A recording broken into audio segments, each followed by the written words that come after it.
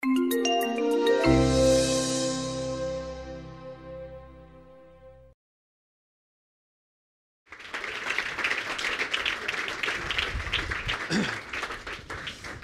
everyone. Great to see you. Welcome to Evan, nice who obviously most of you will know, BBC Newsnight presenter, top economist, and author. And I must say, it's after the last couple of days that we've been doing this is a bit of an oasis, a blessed relief. We can get away from antitrust and talk about bullshit.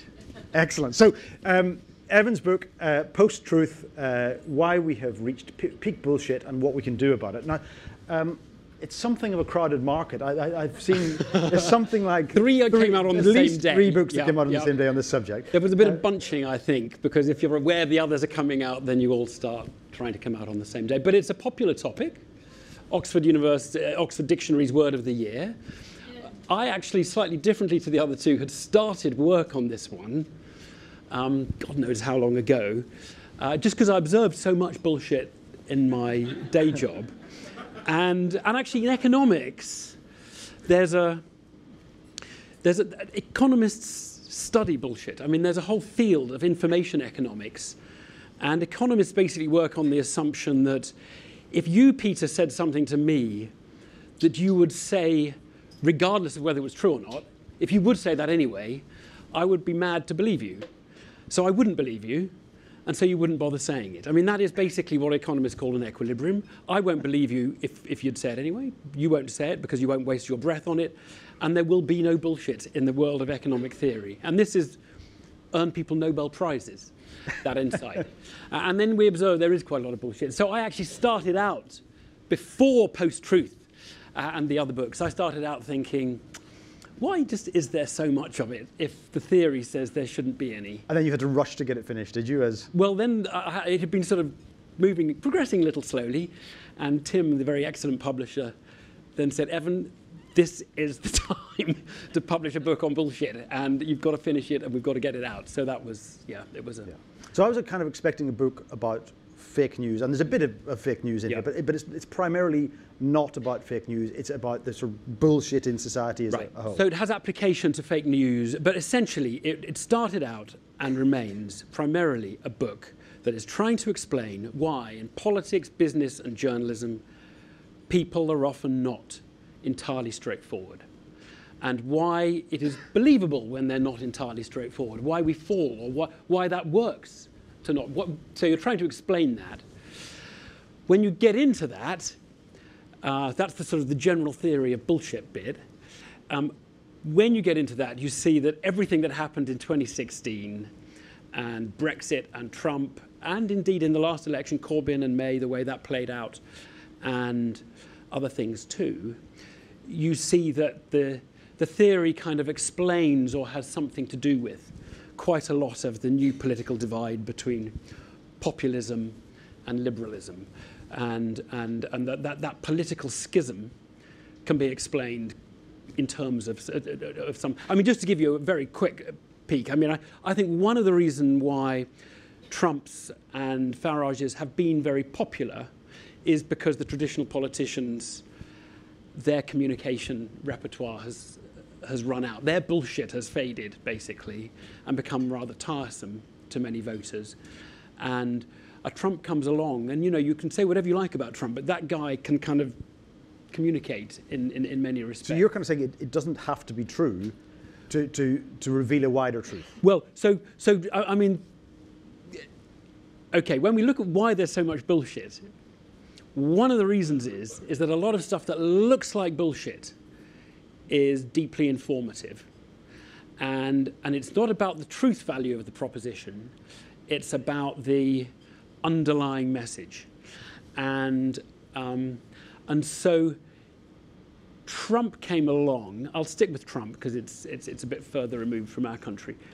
Trump came along and spoke what most people regarded as bullshit. So he would say, unemployment US isn't 5%, it's 40%, which is simply untrue. And even a mild modicum of knowledge on the subject would tell you it's not true. And even just anecdotally, it's not true. It's not 40%.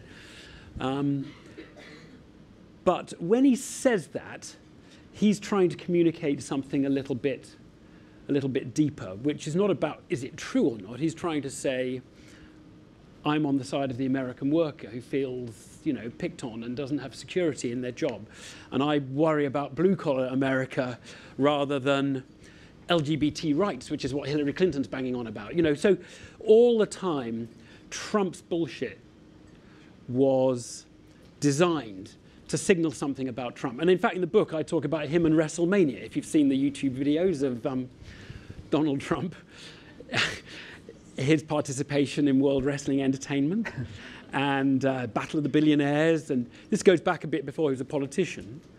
Now, in a funny sort of way, you might say, there's the bit where he body slams Vince McMahon and they fall to the ground and scrap each other.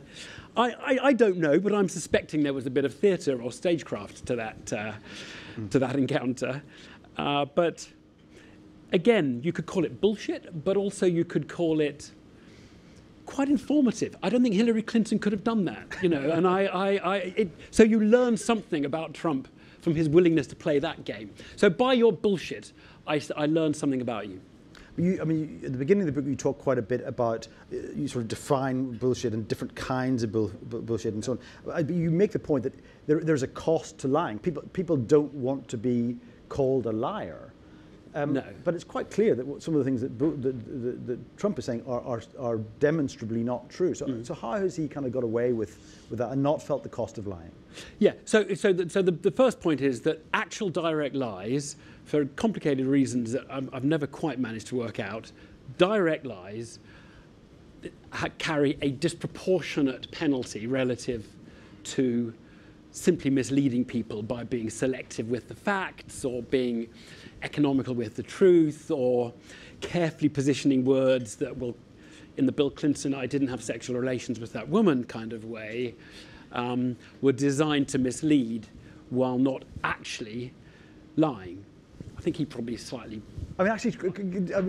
apology, but go into a little bit more detail on that, because it was pretty extraordinary, that the dancing around and the meaning of words.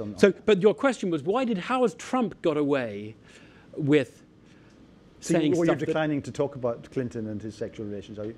Oh no, I will talk about it. I'll come back to that. But I want to answer your first question, which is I don't know how Trump has got away with it. Actually, I don't know. I think if he had done it, if he did it in court or he did it in a solemn way, and I think the other thing is, I think Trump supporters, they understand Trump. The quote of the election campaign, almost a cliche now, is the press took him literally but not seriously, and the supporters took him seriously but not literally. And so you kind of know what you get with Trump. He stood up at that press conference and said, I had the biggest electoral college vote of any president since Reagan.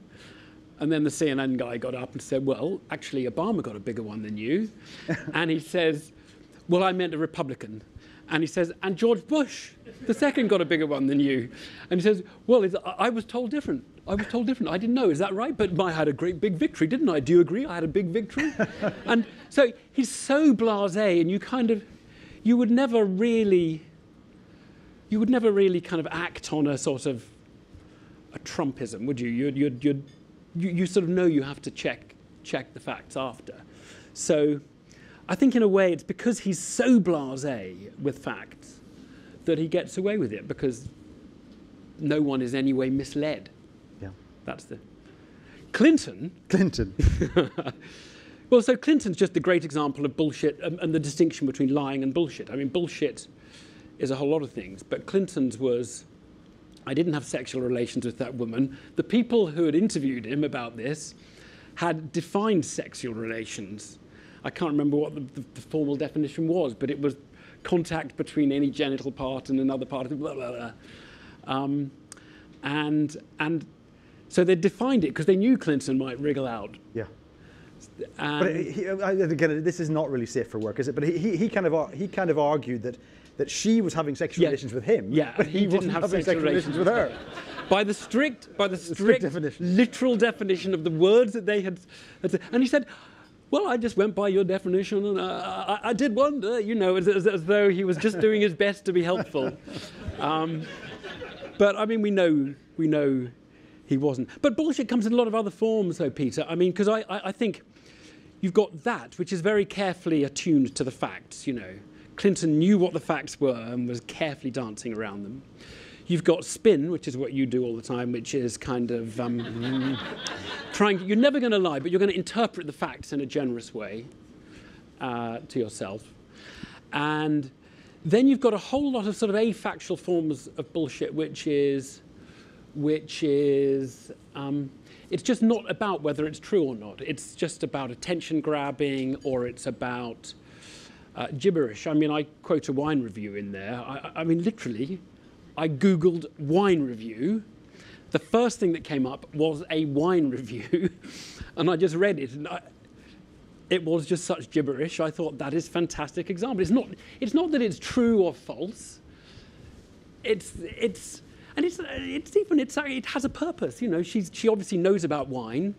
But could she really detect those 7 flavors? I mean, you know, I don't believe she could detect all of those simultaneously and say they were in sync. And it's a juicy wine with a personality, a structured personality. You know, do we really think, you know, a wine? Yeah, but it was trying to tell you something. And you mentioned the advertising. So largely advertising is bullshit, and you don't believe the things that happen in advertising, but they are nevertheless sending you an important message. Right, so all this comes back to, a lot of the time, the bullshit you observe has an underlying message.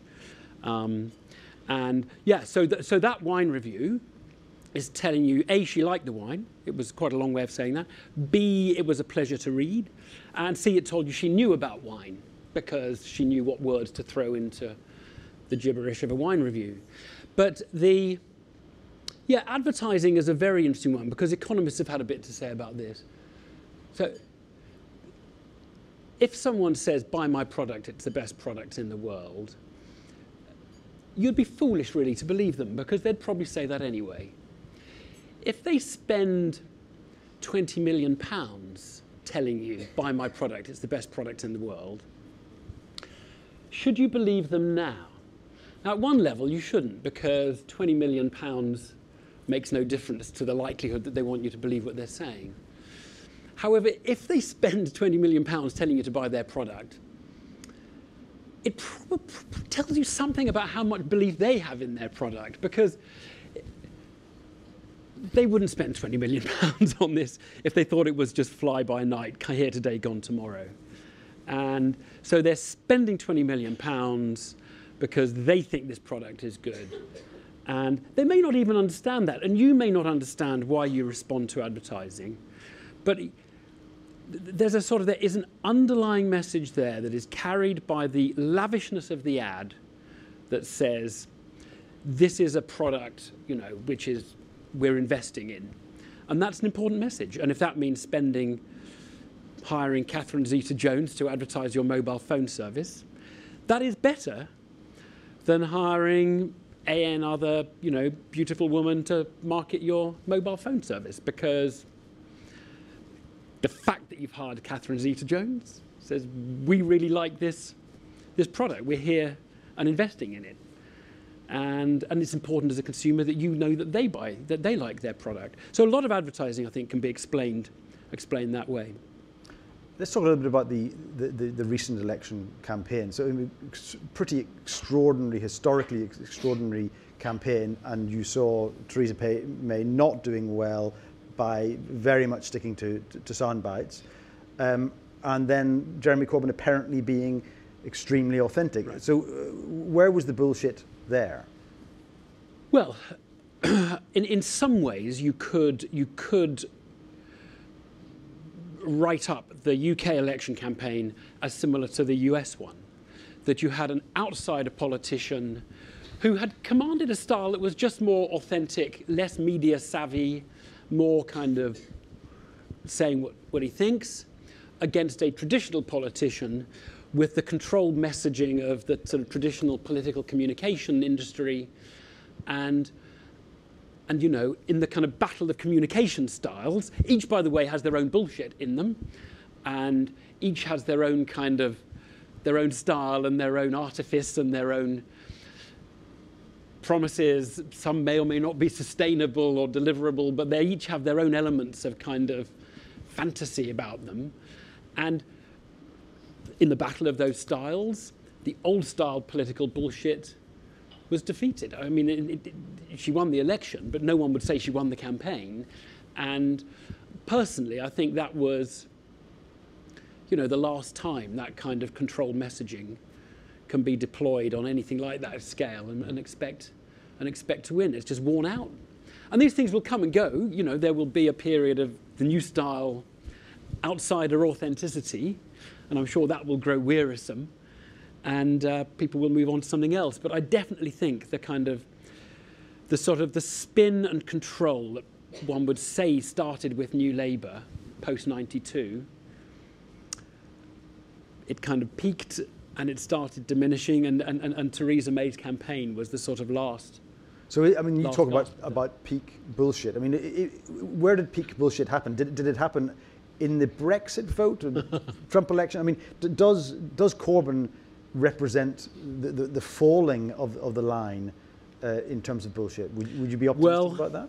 Yeah, so I was thinking of peak bullshit back in 2013, and then 2016 came along, and you realise that these peaks are like climbing hills. There's always another one just beyond when you get to the top. No, I mean, I think we're in an era. This is one of the key points of the book. I think we're in an era in which politics is divided, societies are feeling discombobulated by change, cultural and economic change. There's a discontent around, and truth has come, for this period of our politics, has come to matter a bit less than it sometimes does. So in the election campaign, there was less scrutiny in this campaign about whether the plans added up or were sensible or made, you know, were affordable. There was less of that. The campaign was more viscerally about whose side are you on, insiders, outsiders, liberals, populists, globalists or nationalists. These divides have taken over, and with those divides being very fearsomely felt, a lot of people, when a proposition pops out of public discourse to hit them, we send 350 million a week to the EU, people are thinking not, is this true? Does it matter if it's true? What is the evidence? Who says this? What interest do they have in saying this? People are not appraising it in that way. They're looking at it and saying, does my team believe this? Is this what my side is? And belief in propositions, for the moment, in our divided times, is more about a kind of tribal belonging than about evidence appraisal. And so, yes, I think we are at a high in terms of bullshit. And I think we're at a high in terms of people being willing to just sort of swallow stuff or like it on Facebook and share it and regurgitate it, because our critical faculties have been overcome by our kind of tribal allegiances. And I don't know about you, I mean, I see it with my friends on Facebook, who by and large are a kind of more metropolitan than typical bunch. And I mean, I just see them liking stuff because it's not because they've thought about it, because they're open-minded, but because it makes them feel good. It's gratifying to like something which your friend likes and which is affirming them all in this kind of... Yeah, and what we saw after Brexit in particular is that, you know, people horrified by the Brexit vote, so they shouted louder about why out-voters had voted that way. Well, counterproductive, you would say. Well, you see, I think if you believe all of that, I think that one of the... how to respond to this phase we're in. I mean, look, bullshit's always been with us, so I don't want to exaggerate the point that we're in an era of bullshit. But I do think we are in an era of somewhat more of it in public discourse. And if you want to deal with that, I mean, you know, some people will say, well, you need arbiters, you need the Advertising Standards Authority to monitor advertising, and you need a kind of the Statistics Authority to monitor statistics. And you need a bit of that. I'm not against that. But I think it's less about arbiters of what is true and what is false. It's much more about getting people to put evidence and truth and reliability back up their priority list. And to make people worry more about truth, you need for them to worry less about their tribe's status and their tribe's position. And if you were a bunch of Brexiteers, unlikely, and I was a Remainer and I was trying to persuade you were wrong, shouting that you're a bunch of dimwit idiots who didn't know what you were doing and you were gulled by 350 million, and don't you understand what the economists have been saying about how bad it'll be, that is not going to persuade you any more than trying to have an argument about facts with a 9/11 conspiracy theorist will persuade them. It won't persuade them. So the way to persuade you is to reduce your sense of tribal allegiance to your side. And the way to reduce your sense of tribal allegiance is to offer you more respect, to listen harder, and to have a more gentle conversation, and not just to shout at you about the facts and the proof that you're wrong, because that really entrenches positions. If any of you have dogs, that sometimes you tug the dog on the lead to get it to come your way, and sometimes that makes the dog want to go that way even more. And I think there's been a lot of that, particularly on the Remainer side, of sort of shouting at the Brexiteers, shouting about how stupid they are. And I don't think that's a very good way of persuading people that they're wrong, and probably counterproductive. And that kind of feeds into your philosophy of interviewing. And obviously people make the contrast between you and Jeremy Paxman, and you saw the Jeremy Paxman style in the election debate. Your attitude is to draw things out of people rather than be combative. Yeah, I mean, I don't think there's a right or wrong interviewing style, and one or two newspapers have always tried to set it up as me against Paxman style. I mean, Paxman is a god and a giant among interviewers, and I'm a pygmy compared to him. So that's not it at all. I think that there has been a problem of everybody trying to be a Paxman, which has had the effect, if you get too many Paxmans, it has the effect, and has had the effect, of training our political class in particular to kind of obfuscate rather than say anything. So it sort of works up to a point, and then you just train the politician to be boring, and the conversation just ends up in a kind of a no-score draw, in them basically just scrapping on the floor. So I think we do need other sort of interview styles to be available. Paxman and Humphreys, absolutely the best at that sort of adversarial approach. I've certainly thought you need to notch the dial away from that, and it's not that I've taken a particularly intellectual approach thinking it through. It's more I just am incapable of doing what Paxman does. I'm just too empathetic. But I think there is a danger to not being a Paxman, which is there is a risk of it just being a bit boring. And the absolute worst risk of it is, I mean, at the very least, if the politician closes up and Paxman is haranguing them, you can enjoy watching Paxman haranguing them. So at least half the conversation is interesting. It is fun, yeah. If the politician doesn't open up and are still boring, and if I'm nice to them and they're still boring, then you just end up with a very boring conversation because you haven't even got me being funny and pulling sort of faces at them. And it's just not as entertaining as Paxman getting nothing out of them if I'm getting nothing out of them. So there is a definite problem. But I don't know what you do about it. I think you just have to sort of keep exploring things. You have to be a little bit unpredictable, and you have to hope that people will occasionally be a bit more revealing in an interview if you're giving them a little bit more rope, really. Mm-hmm. And sometimes it works, sometimes it doesn't. But as I say, there's no right style, mm-hmm. no right or wrong style. Now, I was quite surprised that in the index to the book, there's no mention of either Google or Facebook, which I was kind of expecting.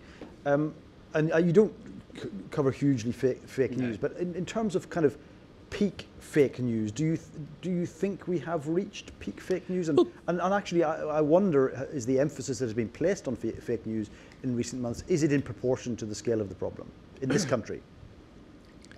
Well, I've got a slightly sort of odd perspective on this. I think it's, to be honest, I think probably some of the talk is a bit overdone. The reason I think it's overdone is that people, I think you ultimately, the most important thing is that the truth is out there and that it is fairly easy to navigate your way to the truth. And if people are not navigating their way to the truth, they're believing stupid lies despite easily available evidence to the contrary. You know, I tend not to think, well, that's Google to blame, or we need a big censor to come down and block the lies. I tend to think we need to ask, why are people believing nonsense when truth is available? So that's my sort of take. So the first thing I think you guys have to ask is the truth available? And if you are auto-directing me towards nonsense, I think that's a bit irritating, because I think you don't want people to be auto-directed to nonsense, because that's making the truth less available rather than more available. So your first question has to be, is the truth available, and is it easy to navigate your way to it? And that's where I think your responsibility, that's where I would tend to say, I don't feel strongly about any of this actually, but I would tend to think that's your responsibility. If people choose not to navigate their way to the truth because they would rather believe in fairies or in Holocaust conspiracy theories or 9/11 conspiracy theories, if they'd rather believe that kind of nonsense, I think that's a sort of bigger problem. That's sort of above your pay grade. But you really. wouldn't intervene to stop people claiming. Right, I would intervene on certain things, Peter. I mean, I think I don't want it to be easily. I don't want, pictures of child abuse to be available and searchable. I don't want bomb-making techniques to be easily available. So I think there are areas where you're going to close it down, basically. But I think those are pretty few and far between. My own sort of instinctive view is that it's much more important that the truth is available and easily available, and is your kind of navigable and easily navigable to those who want it. You see, I mean, in a sort of funny sort of way, if there are people believing batshit crazy stuff about 9/11, as someone who doesn't believe that, I kind of want to know that there are some people who believe that. I mean, that's the sort of useful thing for me to know. So I don't want, there's a sort of fine balance between over-suppressing it and under-suppressing it. And I mean, I have, and the book is optimistic about human nature. Most people, most of the time, in the long term, gravitate towards things that are true rather than that are false. So I feel sort of optimistic that by and large, the truth does emerge. And so I'm less, I suppose, just instinctively a bit less keen on trying to control the public discourse away from sort of stupid things. I worry more about, and that the only other thing I'd say is I do think kids should be taught at school what the difference between a reliable and an unreliable source is. And so I think a little bit of critical thinking at school would be useful. Yeah. And you can help with that. Yeah. Great. Okay, let's go to some questions from the audience. There's a microphone there in the middle if anyone would like to queue up for it. And do ask about anything. I mean, if you can complain about the BBC, or I'm here available till 5 to 2. So that's normally what happens anyway. But hello. Yes. Thank you for joining us today. My question is: journalism has largely operated with a principle that facts are facts, and you have to report them. In an era of post-truth where a person can get elected president ignoring largely the facts, how can you, journalists, hold them accountable within that new framework? Right. Okay, so two things. Good question. How do we hold people who are fast and loose with the facts? How do we hold them accountable? Look, just number one, don't overstate the importance of facts. I mean, there are facts, and I'm not a kind of, relativist who thinks nothing is actually objectively true. There are facts. But most the vast bulk of our disagreements in society are not so much about the facts. They're about the weight we put on different facts. And so the Brexit debate, the 350 million was a contested fact, and it was not true. But the reality was it was 280 million. And 280 million, 350 million, I think to most people it still feels like a lot of money. And so I don't think the difference between 350 and 280 explains the outcome. So look, I just think don't over-obsess on facts. Most of it is about judgments. And the judgment in that referendum was the economists say it will be bad to leave, or the vast bulk of them say it will be bad to leave. But it's not a fact that it will be bad to leave the EU, bad for the economy. It's a judgment. And people are entitled to say, we hate economists, we don't trust them. So first thing is, it's not about facts most of the time. Sometimes, but not most. Secondly, how do we hold people to account when they are lying about the facts or fast and loose with the facts? I think we just present the facts in a gentle and uncritical way. I mean, they've said it was 350 million. It's actually 280 million. That's all you have to do.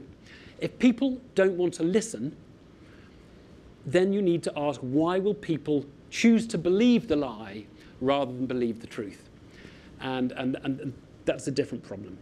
So all we can do is gently and as patiently and objectively as possible present the facts as we understand them.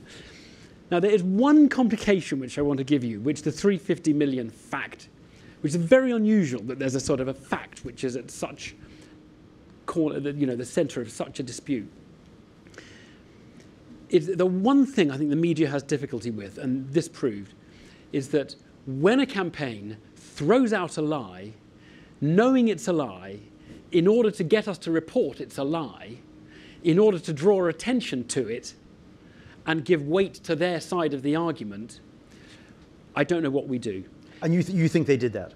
Well, there were some formulations where they were kind of more accurate, and there were some where they clearly weren't. And Dominic Cummings, who ran the Leave campaign, has, I think, used the phrase designed to provoke discussion or something like that.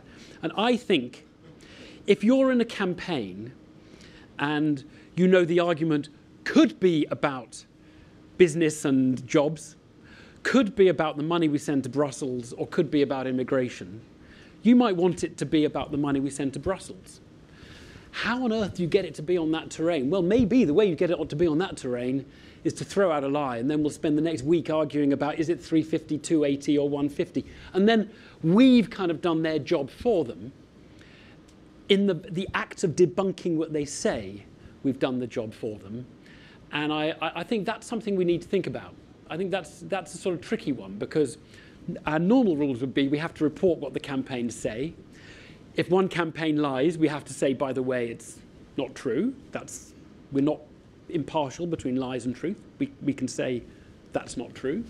We should report it's not true, but we can end up giving it undue prominence. And we now have the American newspapers' policies on reporting Trump tweets, for example. Yeah. Theo?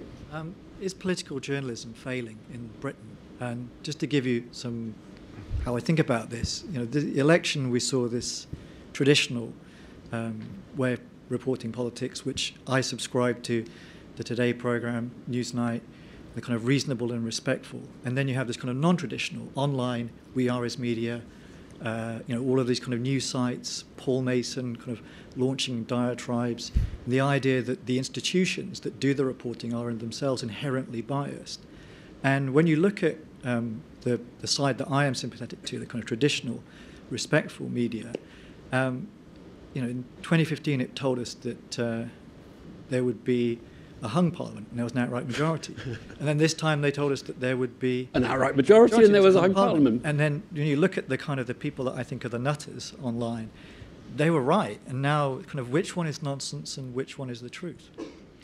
Well, I think one of the things, and this is really important, is you mustn't think that there is some objective fount of knowledge which is known to somebody, or we just have to find the person who has that fount of knowledge, and if we can just find the right person, then everything will be clear. It's just not like that. Public discourse is a discovery process, but it's a discovery process in which the thing you're discovering is moving all the time. And so rather than thinking, oh, is there some systemic flaw in the mainstream media, I would tend to say, crap, we get it wrong quite a lot, don't we? And this was one of those ones. And the last one was because the rules seem to have changed quite a bit. It's not, by the way, just the mainstream media.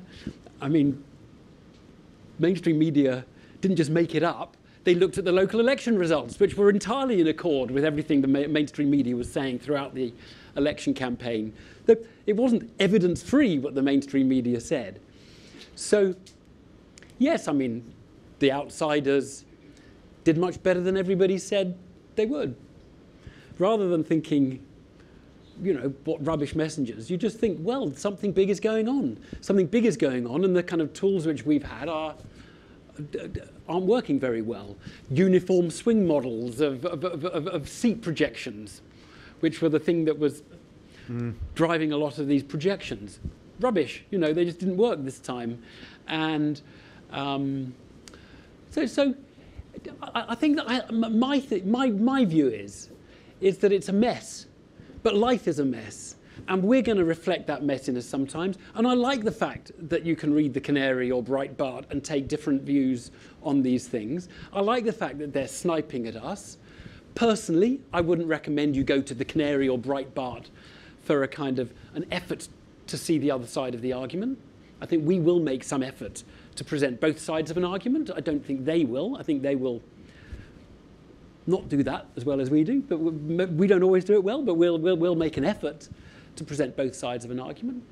And so I just want there to be a mixed ecosystem. I want there to be people shouting at the sidelines. I want there to be people who are offensive and people who are funny and people who exaggerate and people who give vent to frustration and anger. And I want there to be kind of the New York Times and the BBCs of the world who'll make some effort in their own flawed way to sort of be fair to everybody. And I don't want the BBC to be a monopoly of that. I want there to be Sky News and ITV News and others who are making a kind of a similar effort to just sort of be fair and to be measured. And I want everybody to know what they get when they buy those things. I want people who know when they go to The Canary or Breitbart that they're getting something that is, you know, probably skewed from a particular perspective. And I hope that they won't think that is the ultimate truth. And I hope they will come to other areas, other media to see the other side of an argument. But it's a mess. And we're not perfect. There isn't some innate truth. It's a process of discovery. And as soon as you think about it as a process of discovery, you kind of stop looking for the fount of all wisdom and then say, oh, these people are rubbish, they got it wrong twice. I mean, we get it wrong all the time. But we're discovering it along with the rest of you. You know? Is the BBC's centre of gravity in the right place, would you say? You often get attacked from both sides. We get attacked from both sides. I mean, look, I think it is sort of in the right place. I think we nudge towards the opinions of experts away from mass opinion to some extent. And I think it's appropriate for us to do so. But I think the main thing about the BBC is its heart is in the right place. Most people at the BBC, whatever their views, will understand that we have to be fair to both sides of an argument. That doesn't mean we have to say, on the one hand, the earth is flat, on the other hand, it's round. But we do have to sort of be fair to the evidence that each side puts up. And to me, it'll be terrible, both for personal reasons, because I'll lose my job, and for society, if the BBC is kind of deemed to be unfit. Because I think you do want people who see their job as being fair to both sides, as you also want people who don't see their job as being fair, who see their job as being unfair to the other side. I like adversarial journalism, but I don't want it to be the only kind of journalism. And so, no, I don't think, in answer to your question, that traditional political reporting is dead. I think it's been a particularly fascinating time in which we've got a lot wrong. And that's life's experience, and that's fine. I mean, we just need to keep working with getting it right. Next question. Hi, thanks for coming.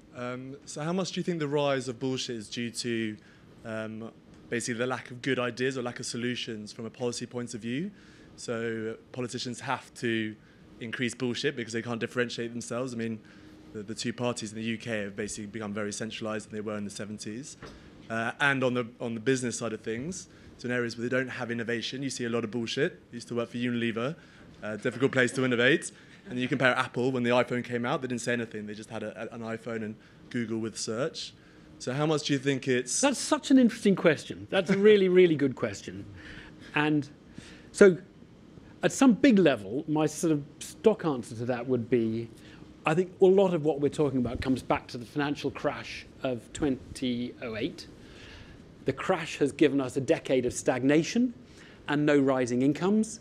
And that stagnation has given us a period in which bullshit has held a bit more sway.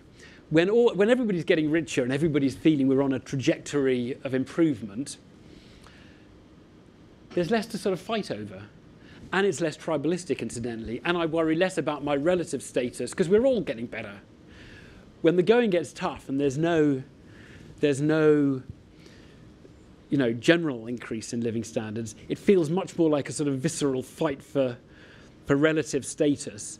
And then I'm going to become tribal. I'm going to believe the crap that my side believes, and just because my side believes it. And so I think in that sense, your point is right. Now, but you take the question further. It's a really good example. When the iPhone comes out, they don't need bullshit because it just sells itself. And as the improvements get much more and more incremental, the bullshit notches up a dial to try and pretend otherwise. I mean, that's the sort of grand. I haven't even thought of that, but I think it's a really interesting theory. I would slightly disagree with your premise because to me it doesn't feel like at the moment we're in an era of low innovation. I mean, you'll know more than this than I do, but it still feels to me like policy points of view. Policy point of view. Not in. Yeah, government's not knowing what to do. Possibly. I mean, there's definitely the centre ground in politics hasn't had a good period since 2008, when they haven't really had an idea. They haven't had a response. You know, the populist right has had a response, a sort of nationalist response to the crash. The populist left has always had a response and said the crash would always happen, so they've been, to that extent, vindicated, and I think feel empowered by it. And the kind of Blairite middle of the road have struggled because they haven't really had a response to the crash. And Macron is the best kind of example of someone coming up with perhaps having one in France, but we don't really know whether he's going to deliver or not. And you're right. I mean, maybe that has led to some of the bullshit we see. So do you remember the Labour leadership contest where Corbyn won? So this is September 2015.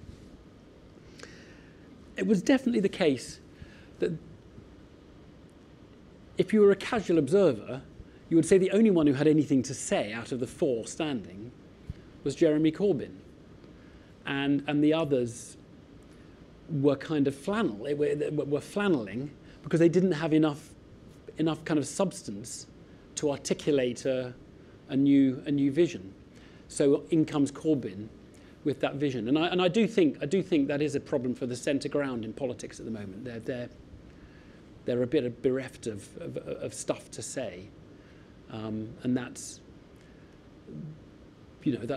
why at the moment the choice is really not one in which the centre is very strong. It feels as Theresa May and Jeremy Corbyn is kind of, there's a missing piece in the middle. Tim Farron, I suppose. Now we're quite close on time, so should we take 3 quick questions and then Evan can wrap them up. Cool, thanks. Thanks very much for coming in. I found it absolutely fascinating, especially the sort of idea around persuasion not being necessarily about being right, but about sort of reducing barriers between tribes, I guess. And as a fact-wielding Ramona. I can see how that sort of applies to both political parties, but also at an individual level, Absolutely. having arguments with people. Yeah. And I wondered if you have any sort of good examples of that, maybe recently or at a personal level, that you could share. Right, quick answer, no, I don't. But I do know at a personal level, I do know that every argument I ever have is helped and your case is strengthened when you show enormous respect to the other person. It's incredible. I mean, it's incredible how obvious that is when you do it and how few people seem to understand it. And trying to work out what's really motivating them, which is normally something about status. You know, it's like the sort of family argument where you have an argument about where the kettle goes or something, and then you say, "This is really about your mother, isn't it?" And it's sort of, if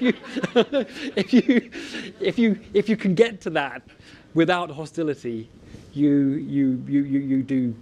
It is much better. I've got builders in at the moment, and I'm tempted to have an argument with them every day, and I do think it works better when I'm really nice to them, except occasionally you have to get cross to show it really matters to you, but better to be nice. Kitty? Hi, just really quick, and thanks again for coming in, very interesting. As well as enjoying bullshit and responding to that at the moment, we also seem to be really celebrating losers. So thinking about Nicola Sturgeon after the Scottish referendum and the Jeremy Corbyn fever at Glastonbury, which is obviously a certain type of bubble, but why do we love a loser post the election? Why aren't we doing that before the election and shaping the result? I think it's actually just trajectory matters much more than you're suggesting. So although Jeremy Corbyn won, his trajectory was up. So it felt like he was the winner. And Theresa May's trajectory was down, so she felt like the loser. And momentum matters enormously because human beings are sort of evolved to always extrapolate the current trajectory. So sort of in our minds, the fact that he did better than expected is a kind of a winning pitch. And it has been difficult sometimes not to say he won the election, even though he obviously lost the election to Theresa May. And so I think it's about trajectory, that, rather than loving losers. There are people who love underdogs, but it didn't really sort of work for the Lib Dems, did it? Or even UKIP, who were a long way behind. So, yeah. In fact, bandwagon effects. We like winners. We like winners. Actually, we the thing that all parties want to do is to pretend they're winning, so that they all lie and say, "Oh, our private polling says we're onto a thing here. We're the winners. Join the bandwagon. You don't want to be left out." So it's. I probably don't agree with your premise, but it's a good question. Elijah, last question. Last one. I'm on the PR team, so my question's a little bit selfish.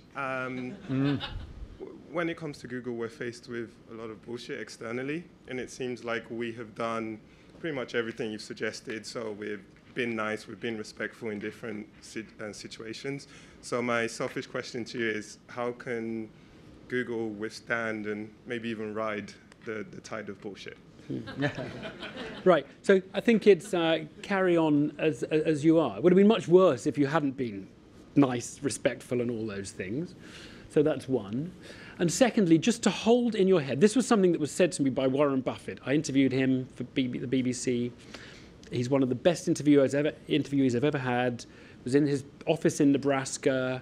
He let us wander around with a camera, just filming stuff while he was in his office.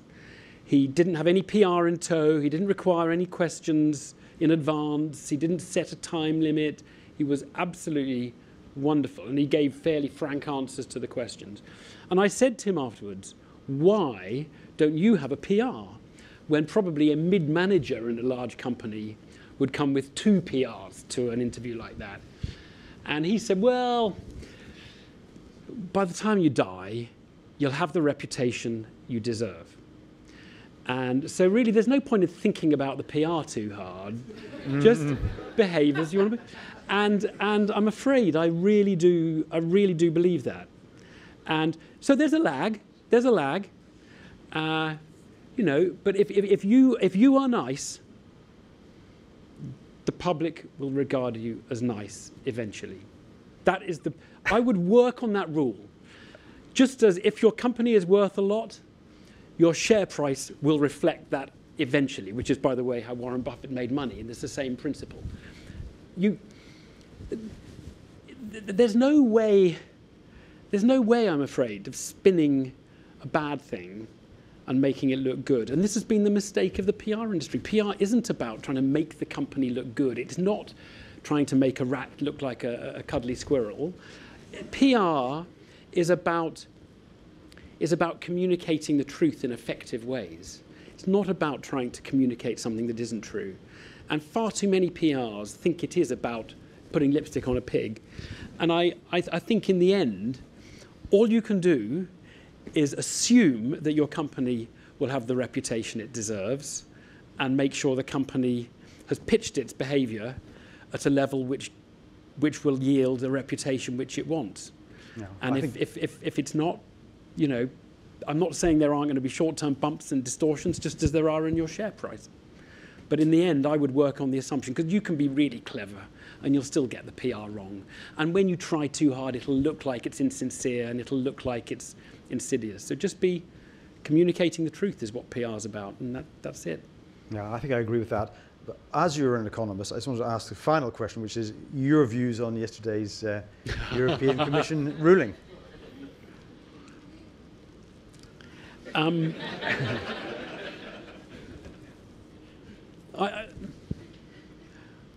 I can see both sides of the argument, Pete. I mean, I think often people think, but people often. I think the world probably feels more competitive to you than it might to some outsiders. And I mean, I think there's something in the argument. There is quite a lot of competition around and quite a lot of choice. And if there is competition, then I don't think it matters so much if you're favouring your own products, because we don't have to use your search engine, we can use someone else's. And I think probably to you it feels like there's a lot of competition between shopping services, potentially between search engines, between sites you can go to. And so I can see why you might feel aggrieved. I'm not going to go further than that. I'm not going to go further than that because, as you know, if you've heard anything in the last hour that sounds like an opinion, you've misunderstood me. And but so no. And then there is this argument is an old one. There's an economics of vertical restraints, which is about people using their own suppliers. It's the same, by the way, as Tide pubs. It's the same issue there. You know, brewers who own the pub and force the pub to take their beer, or should they have this issue of so-called vertical restraints is an old issue, and in general, I think it's been seen as anti-competitive by half the economics profession, who don't like any of these vertical ties, and the other half of the economics profession say, as long as there's competition for pubs, if this brewer wants to lower the value of that pub by insisting that it has its rubbish beer in it, well, they'll make more money on the beer than they otherwise would, but they're making less money on the pub, and it doesn't matter. So there's a sort of huge economics of these vertical, these kind of privileging the in-house business. And the most important thing is that there's competition really at each side of the deal, and that's where I think the argument would be. Great. Evan Davis, thank you very much indeed. Peter, thank you. Thank you very much. Thank you.